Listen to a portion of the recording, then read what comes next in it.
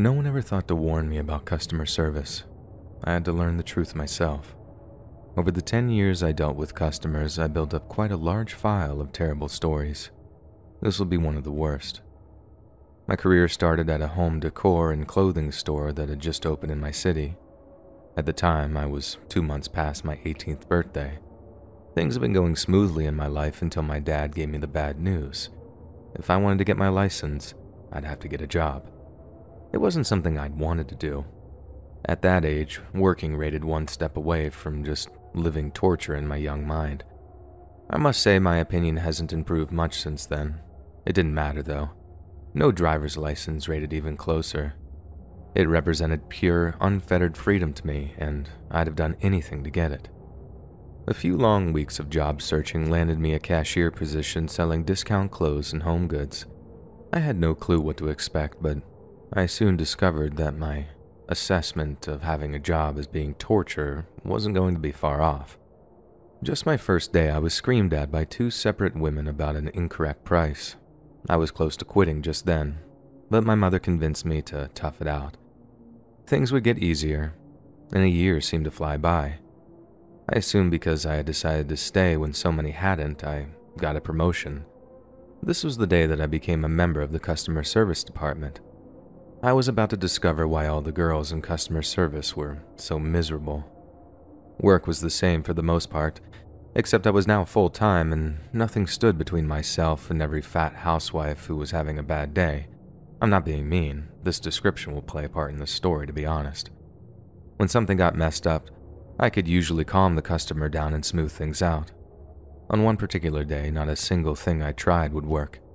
I'd only been clocked in for about 2 hours. I was assisting another customer when I heard a ruckus going on a few registers over. When I heard the cashier say, "You need to talk to customer service, ma'am." Every inch of my body tensed up. This customer was someone I'd had to deal with at least 3 times, and it never went well.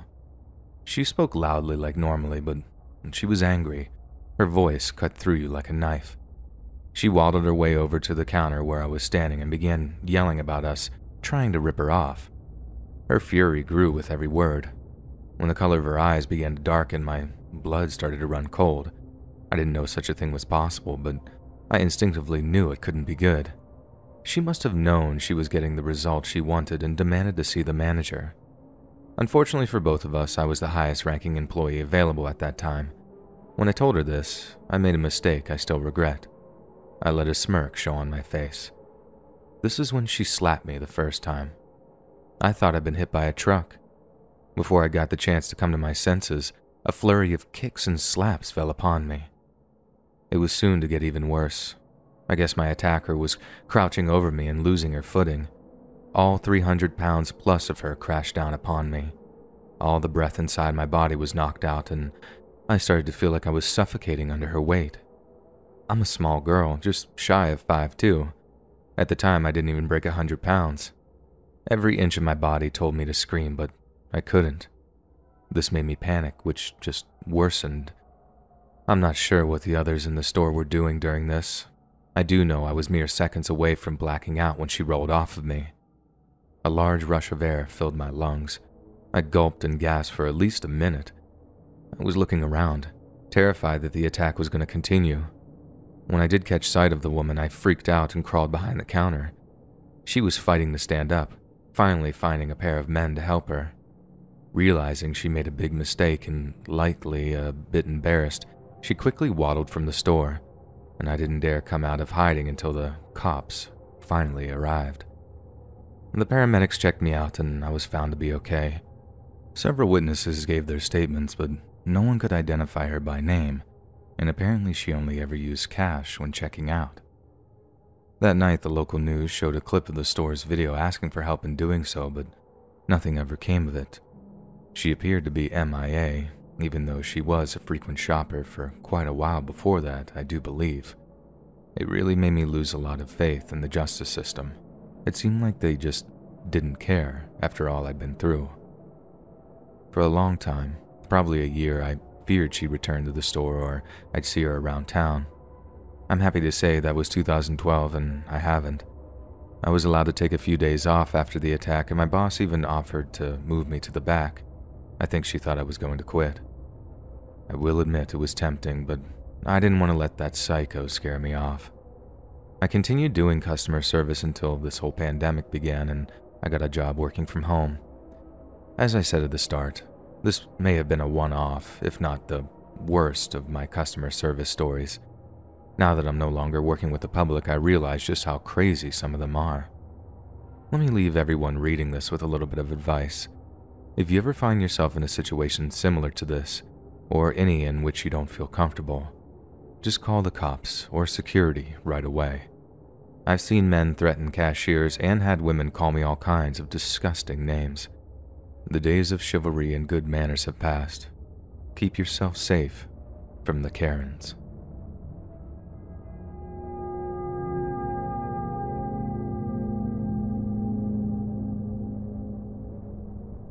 This story occurred during the 2017 Christmas holiday. I was living in a city about 700 miles away from where I'd grown up. Every year for the last 5, I'd return to my parents' home to celebrate the holiday with them. This year would be no different. My job at the time was to provide customer service for a global computer software company based in my state. 5 days a week I spoke to customers, some furious and some clueless. The call that spawned this mess started like almost any other. The gentleman on the phone had a few questions regarding his warranty. I answered them as well as I could. Once or twice there was a brief gap in the call as I waited for the computer to give me the information I needed. As you do during periods of silence, the caller began making small talk. I joined in, not thinking anything bad would become of it.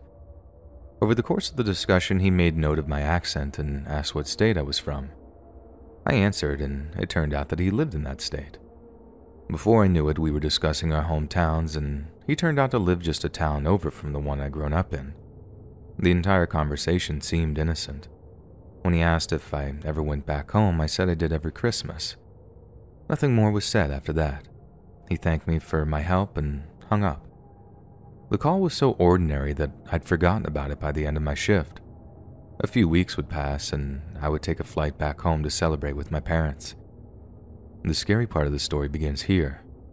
It was December 23rd, and I was helping my folks put up the tree. The doorbell rang, and when I opened the door, a man I didn't recognize stood on the porch. I kindly asked him if I could help. He looked at me, puzzled, and said something like, "Mike, come on, it's Daryl." These are not our actual names, of course. "When I talked to you on the phone, we made plans to hang out." I honestly had no idea what this man was talking about. He reminded me, and the discussion slowly came back to me. I did remember some vague talk about us possibly getting together, but no vital information had been shared.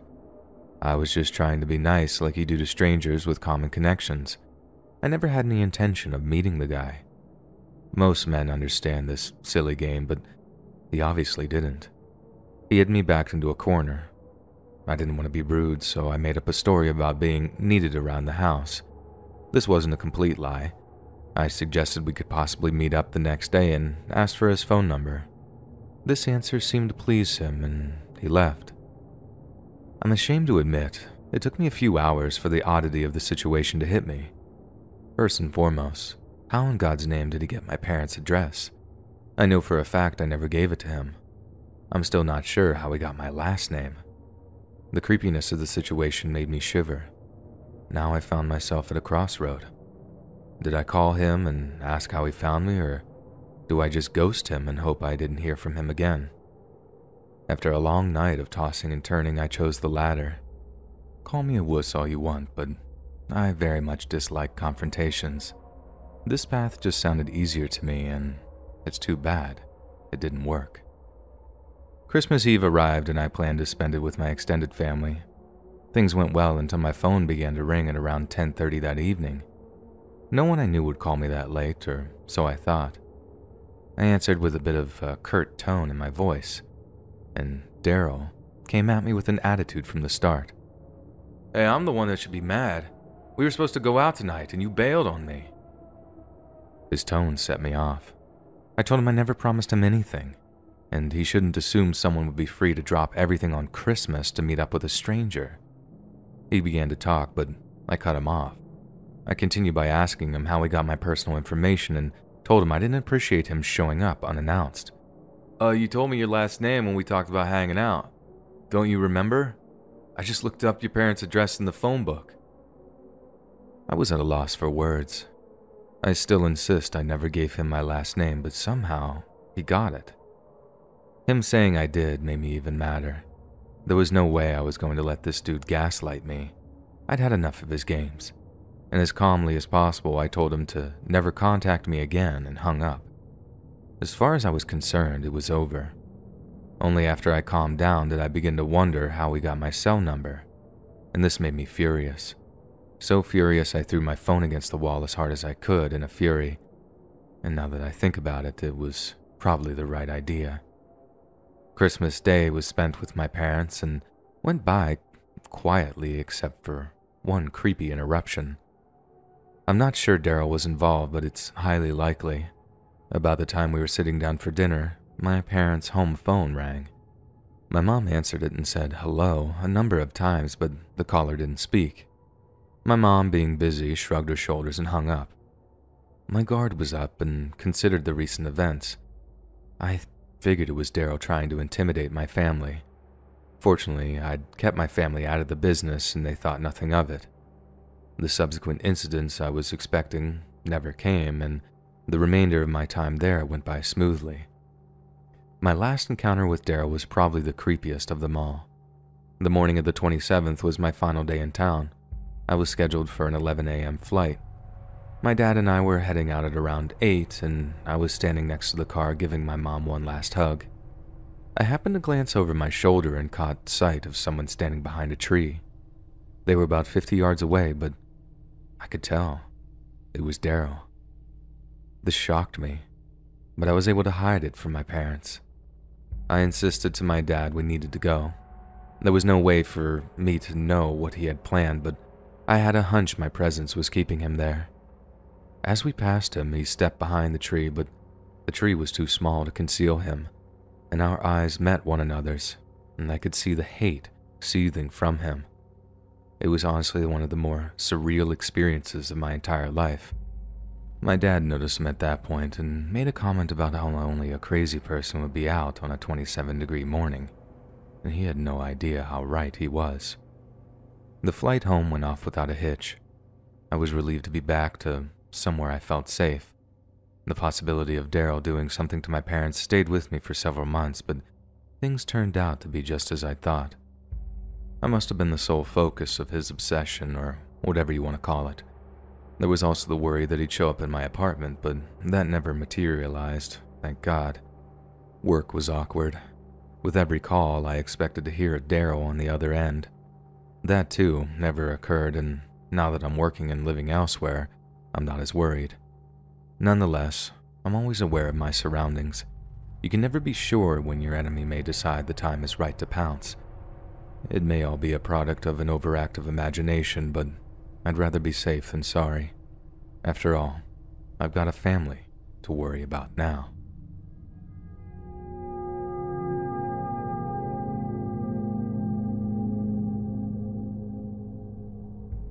This was a few years ago, just after I'd left college. I'd been working at Walmart for a while before moving to the customer service counter. My first holiday season was almost my last. After experiencing the post-Christmas returns period, I'd threatened to quit if my boss didn't move me out. Thankfully, she relented and I was given my own department. That's where I would stay until the next year's returns rush. I was doing my regular thing in electronics when my boss came to me for a favor.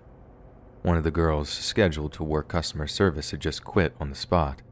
She couldn't spare anyone else, and she knew I'd worked there before. I told her no before she could even finish, but she continued to beg. As one last desperate move, she offered to give me New Year's Eve and day off.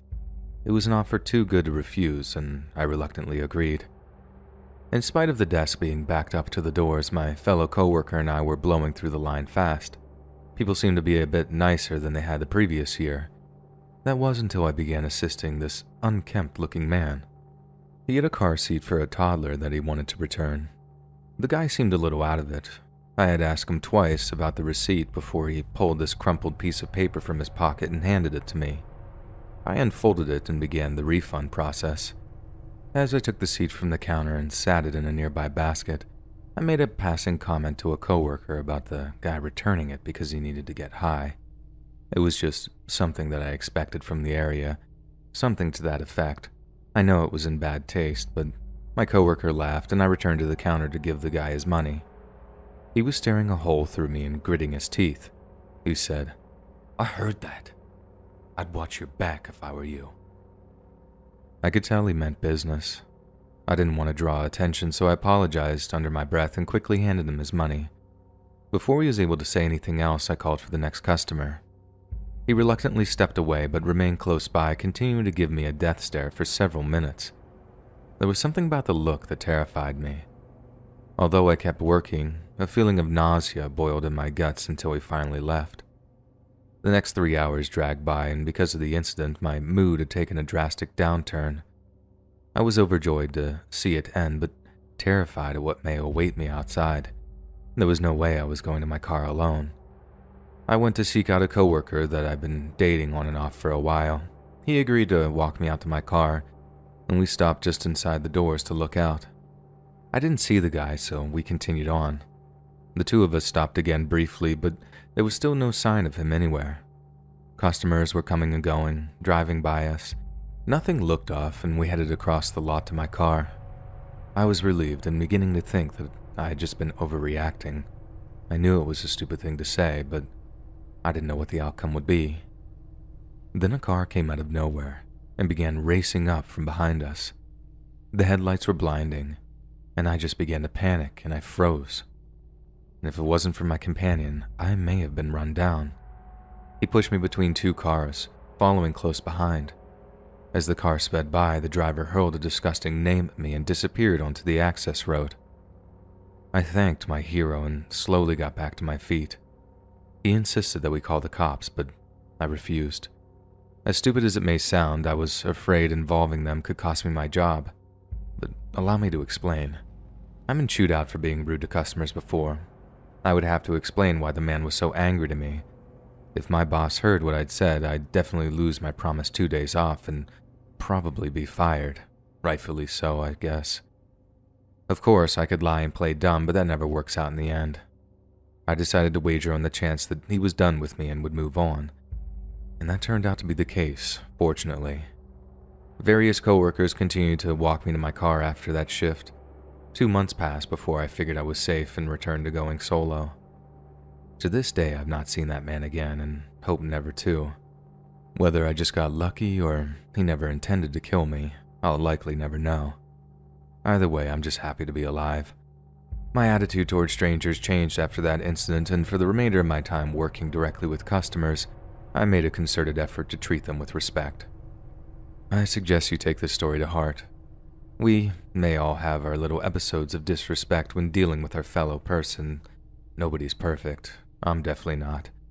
But keep in mind, however, you never really know what a stranger is capable of. One arrogant little slip could cost you your life.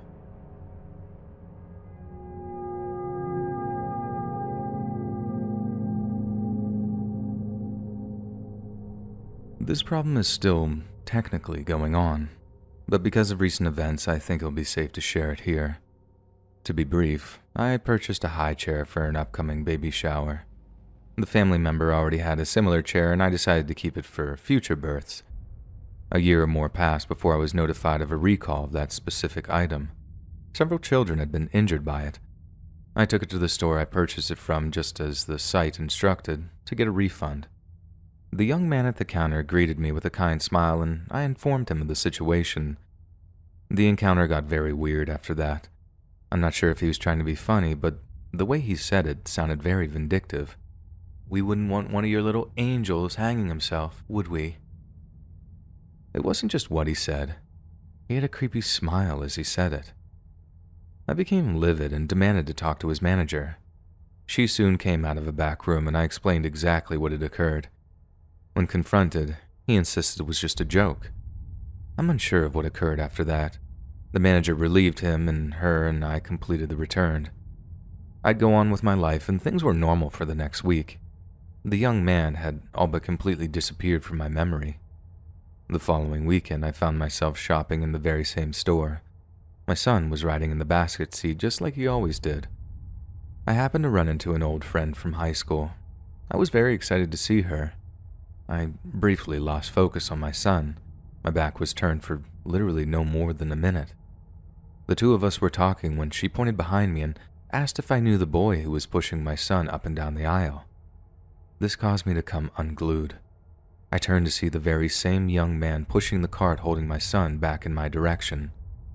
As the cart approached, I screamed at the man to let go. My son, who had up until that moment been having a blast, saw my reaction and began crying.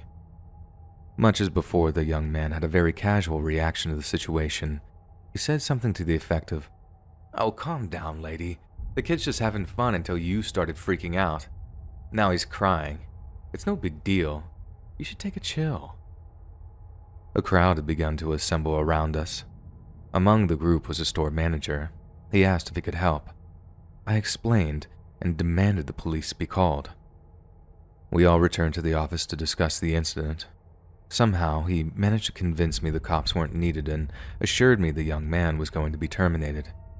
It seemed like a just punishment. So, I agreed and left the store with no intention of ever returning. Now, we come to this past week. Since the terrifying interaction I had with the young man, I had been staying close to home. Briefly, I thought that he may try to get revenge on me for getting him fired, but a month had passed without any problems. Food was starting to run low. I made my way across town to another store I sometimes shopped at. This place was actually less expensive, but I disliked the quality of their products and avoided it. My shopping experience went off with no problems, and the cashier was very courteous. It was looking as if this place wasn't that bad after all. That wasn't until I was loading my groceries into my van. Everything was put away, and I turned to return the cart to a nearby corral. As I looked up, my eyes locked with those of a young man, the very same I've been having so much trouble with recently. It was like he'd appeared out of thin air. He had a smirk on his face and seemed to get a kick out of scaring me. He quietly chuckled before speaking. "Your psycho behavior caused me to lose my job, but I wasn't fired like you wanted. I've been there so long, they just let me quit. And now I'm working here. I was hoping I'd gotten away from you, but it looks like you have some crazy vendetta against me, lady. If you know what's good for you, you won't come back here." When he finished, he turned and walked back toward the store. In a panic, I just jumped in my car and locked the doors. I looked back and forth between the mirrors, half expecting him to just magically appear next to me. The tears came next. They lasted several minutes until I was able to regain my composure and drive away. I knew now that I had to do something. I decided to stop in at the police station to see if I could get a restraining order. An officer heard my story and told me in not so many words that I had no grounds. No matter what I said, I was unable to convince him. Eventually, he came up with an idea. He promised to talk to the young man about his behavior. It was far from what I wanted, but I was going to have to accept it. A few days passed and the officer called to let me know that they had spoken, and it had gone well. The boy agreed to stay away from me, and I assured the officer that I would do the same, and I thanked him and ended the call. As I'm writing this, the date is November 8th, a Monday. It's been 6 days since I last spoke to the young man. With little other choice, I've returned to shopping at the first store I spoke of. There's been no sign of trouble. I'm hoping the officer's talk put a little bit of fear of God into him. He sounded very confident in his assessment. I'm sure the police would know better about these things than I do. Yet there's a nagging little voice in the back of my mind, and something tells me I haven't seen the last of him.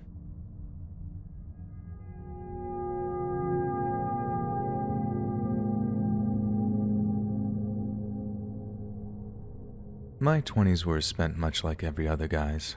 I accepted every credit card that was offered, and then quickly maxed them all out buying stupid stuff like PlayStations and booze. As a result, my credit was in the toilet. When I desperately needed a car, it was almost impossible to get one. A lot of the places I tried to rent were denied to me because of it. I wasn't even able to get something as common as a bank account. Within a year, a small overdraft fee ballooned in almost $400 in late fees. Once I lost that account, no other bank was willing to take a chance on me. This meant I was forced to pay to cash my checks at check cashing places and customer service counters. Eventually, I settled on a customer service counter at a nearby Walmart. It was convenient and cheaper than a lot of the other places I'd been to before. They were more than happy to get my money, and I was able to shop at the same place. Basically a win-win for both of us. Around the end of 2009, I got my first real job. What I mean is, I worked the usual 40-plus hours a week with the weekends off. The pay was double what I was used to, and so was my tax return. I didn't yet become savvy about how and what to withhold, so by the time my check arrived, I was sitting on almost $2,000. My first stop was to the Walmart to cash it. Having so much money made me both nervous and excited. For the entire course of the transaction, I was a ball of nerves. I was terrified one of the people around me, even a cashier themselves, would knock me over the head for it. When the lady started counting the bills back to me, she practically was yelling out, "Hey, look at all this guy's money." I got scared and asked her to count quieter, which she did. I jammed the envelope into my pocket and fled to the bathroom. Locked safely inside a stall, I silently counted it out to myself.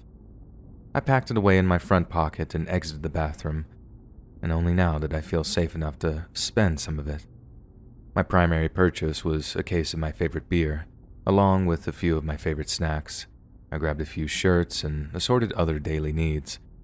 With my shopping done, I checked out and headed out the door. I was now $300 poorer, but tonight was going to be one heck of a celebration. Surprisingly, my fear of robbery was all but gone. I was now far more focused on getting home and cracking one open. That's probably why I didn't notice the guy lurking around my car. He had been hidden in the shadows nearby, just waiting for me to come out. Gleefully unaware, I packed my goodies into my trunk. Only when I closed the hatch did he make himself visible. I was unsure of what he had in mind, but he quickly removed all doubt by raising a knife-filled hand and demanded my money. I considered denying I had any, but I realized that he had been the same man standing behind me in line at customer service. It would be pointless. I was already beginning to shake and trip over my words. My eyes became fixed on the knife. I'd always had a terrible fear of being stabbed, and my body was acting accordingly. I was quickly devolving into a state of total panic. He began stepping forward, which only made the problem worse. Then, like a guardian angel, a voice boomed out from behind me. I reflexively turned to see two guys standing with a long line of carts. They were Walmart employees gathering up carts for the night. I stared for a second, and the young guy repeated his question. "Are you done with that cart? I could take it for you." To this day, I'm not sure how it happened, but I became capable of speech suddenly and offered to bring the cart to him. I'd estimated the two guys were about 7 to 10 yards away, and this would be the chance I needed. Quickly, I spun the cart around and began running toward them. I wasn't aware if I was being chased at this moment. I was running on 100% fear. As I got within a few feet, I yelled out to them to run. They paused for a moment, but must have seen the knife or sensed my fear and followed close behind. I eventually let go of the cart as I got closer to the store's doors. I didn't dare stop until I reached the very same customer service counter that had created this whole nightmare, and through quick breaths, I blabbed out my situation until one of the associates called 911. I continued looking around for my assailant, but I never saw him again, and the cops did their thing. Only after they had left was I clear-headed enough to thank the guys for helping me. They walked with me as I returned to my car to leave. We shook hands and I made my way home. I still see one of the guys occasionally when I stop in at a Walmart and remember to thank him, even 11 years later. My would-be robber was eventually arrested on another crime, and I got the satisfaction of seeing him locked up for a few years. I hope he's learned his lesson, and no one else had been victimized by him. However, my life has taught me people like that rarely reform. Unfortunately, good people like you and me have to suffer for it.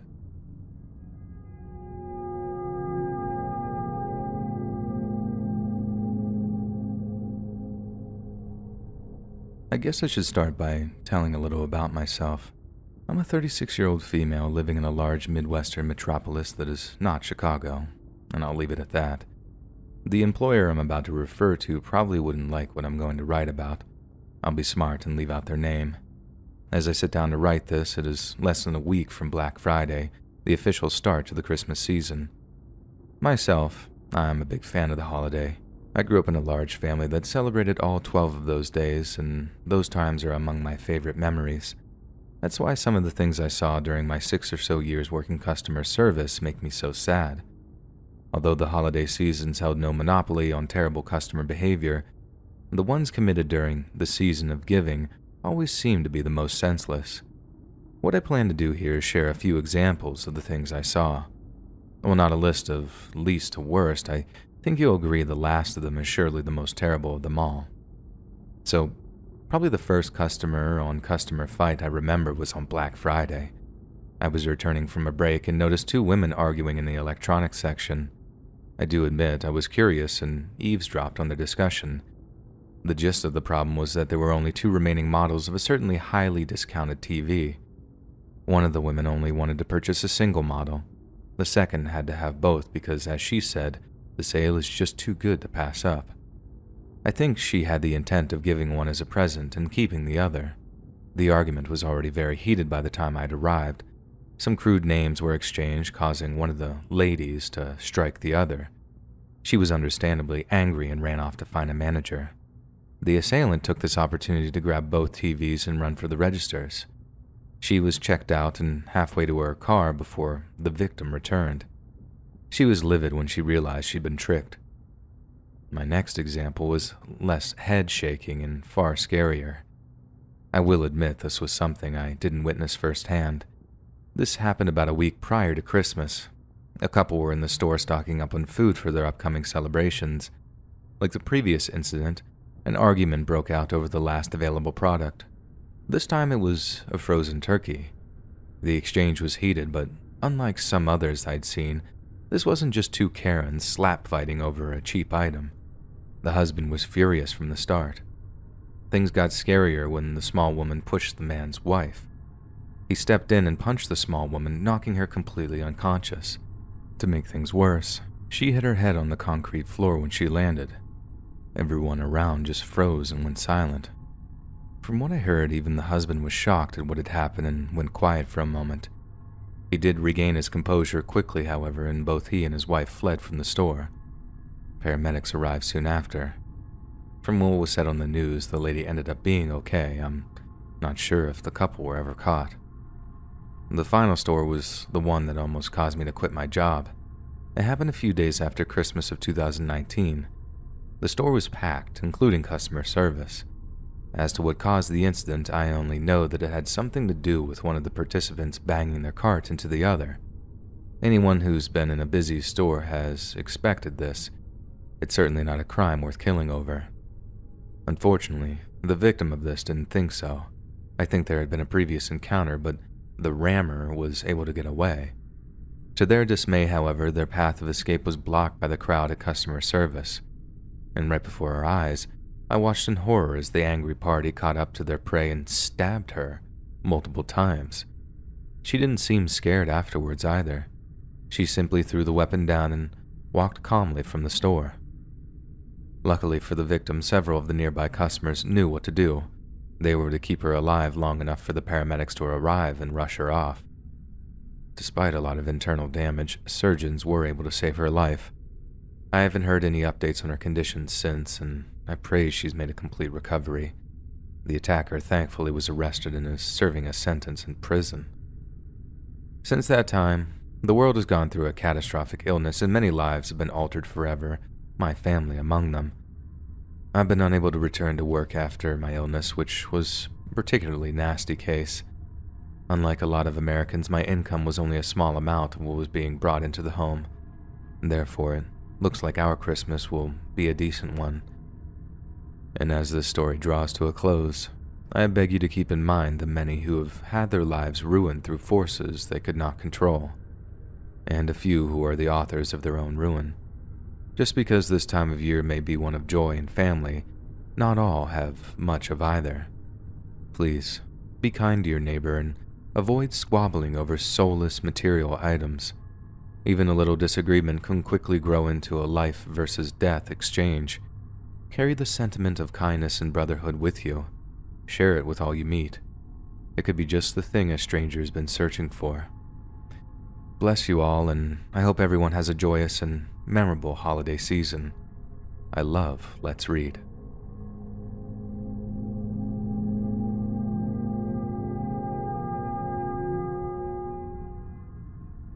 Over 3 years have passed since this all played out.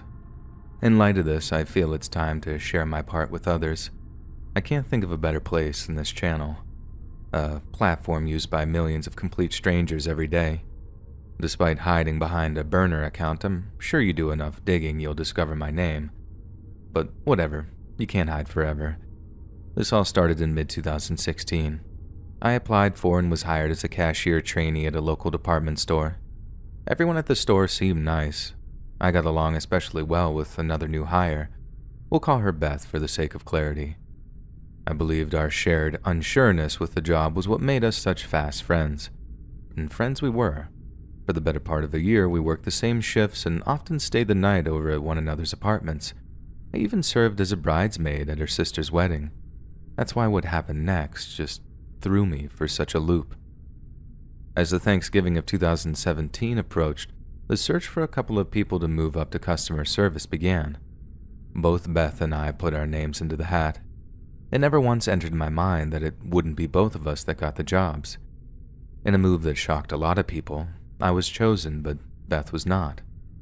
What I didn't know at the time was she had more than one customer complaint on her file.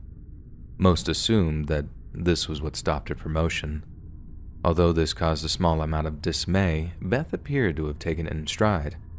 I had no doubt had she kept her nose clean, she would have been working alongside me the next time an opening came up. Even though the job situation was completely out of my hands, it did drive a wedge between us. We were working different shifts most of the time. When we shared a day off, she'd always have some reason to flake out on me. The next string of events would shed a little light on what she had been doing on her off time. The holidays came and went. I was now able to relax a bit since I'd first taken the customer service job. This is when a 25-year-old guy in sporting goods caught my eye. Let's call him Mike. Things went slow in the beginning. We'd swing by one another's departments and flirt a little. A few months passed until we decided to take the next step. All was well until the day I received a text from Beth. It consisted of just 3 words and left me very surprised and confused. "You backstabbing wench," she said. None of it made sense. I contacted her and was immediately hit with a torrent of curses and accusations. I eventually got her to explain the problem. Unbeknownst to me, Beth had been dating Mike when he and I met. According to her, everything was rosy with them until I came along and stole him away. I tried to explain my side. At no time did Mike ever mention another girl. If I would have known about the two of them, I definitely would have backed off. She refused to listen, so I ended the call. I then contacted Mike, and he had a much different story. He claimed that they had only seen one another a handful of times. There was never anything close to a commitment spoken of. One interesting fact he mentioned was that Beth constantly droned on about a friend at work who had stabbed her in the back over a job. Based on her text, I could only assume she was talking about me. Things were now a lot clearer as to her behavior after I was promoted. Although very torn, I wasn't about to end the relationship at this point. All I could do was pray that her and I would be able to work things out and I could get my friend back. It all had to be just a big misunderstanding. I was still under the foolish delusion that I could have them both in my life. Then, Beth took a high dive off the deep end, almost taking Mike with her. I still remember it like yesterday. I was working an evening shift as usual. Mike had the day off and was bumming around the house playing video games. About 8 p.m., I got a call from him. Beth had just left a message saying that she was threatening to take her own life if he didn't come talk to her. She had sent him countless texts all day begging him to come over. He had been ignoring her up to this point. I made the mistake of feeling sorry for her and suggested that he should go see her. This sounded like the perfect chance for all of us to get together to work things out. I would join him in about an hour. We said our goodbyes and hung up. We now moved forward almost 45 minutes. I was making my way to Beth's apartment and I got a text from Mike, and I almost screamed when I read it. It was a trick. She tried to kill me. Got away but stabbed a few times. Ambulance to hospital now. Though somewhat overwhelmed with a blend of emotions, I reached the hospital. After a brief, panicked search, I found Mike. I was relieved to see him awake and talking. His hands had several slashes and one strike had punctured his left shoulder. There was also a minor cut on his forehead which bled worse than the others. While the doctors stitched him up, Mike explained what had occurred. Things had started calmly, but Beth quickly demanded that he break up with me. The violence began when he refused. She drew a steak knife from her pocket and attacked him. He fought her off and fled from the apartment. At the time he was being transported, she had barricaded herself in her place and refused to come out. Any hope I had for our friendship was out the window now. I could care less what happened to Beth at this point. It was almost daybreak when Mike was allowed to go home. Our local news outlet was already beginning to report on the incident, and Mike and I were curious to hear what had transpired overnight. And it turned out Beth had attempted to take her own life while locked in her apartment.